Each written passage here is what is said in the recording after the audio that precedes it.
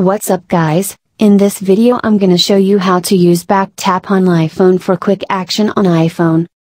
You are watching a How to Solve YouTube channel. Before getting started, subscribe to my channel and tap on the bell icon to get the latest tips and tricks. The first question is, what is back tap on iPhone? Without touching your iPhone screen, you can perform some actions using double and triple tap on the back side of your iPhone. Enable most frequently used actions like Open Control Center, Move to the home screen, Open Notification Center, Reachability, Take a screenshot, Siri, Volume up and down control. Also set custom shortcut actions that you created. Let's enable it. First, open the Settings app on the iPhone.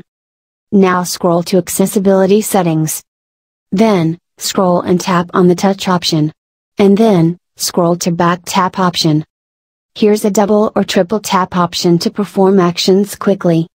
You can see I am set up double tap for screenshot. And that's working fine for me. Also, you can use double tap action for different system action, accessibility options, and some scroll gestures. In the same way, use triple tap action for different system action, accessibility, scroll gestures and shortcuts as well. That's it. And anytime we can turn off double tap and triple tap action by selecting none option.